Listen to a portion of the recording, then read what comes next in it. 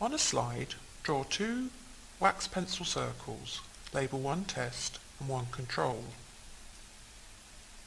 Add a loopful of saline to each of the circles.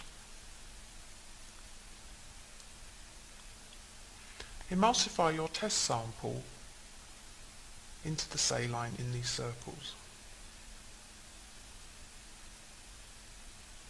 Make sure there's a visible amount of bacteria present.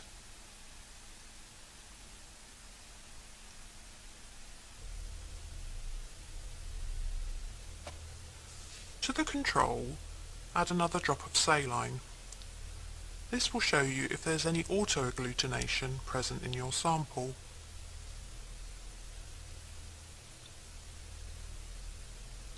To your test, add a drop of Salmonella antiserum. Take great care not to contaminate the bottle of antiserum with your bacteria.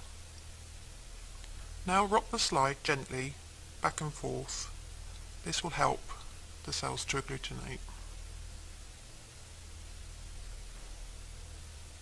If you see the cells begin to clump together, this is a positive reaction.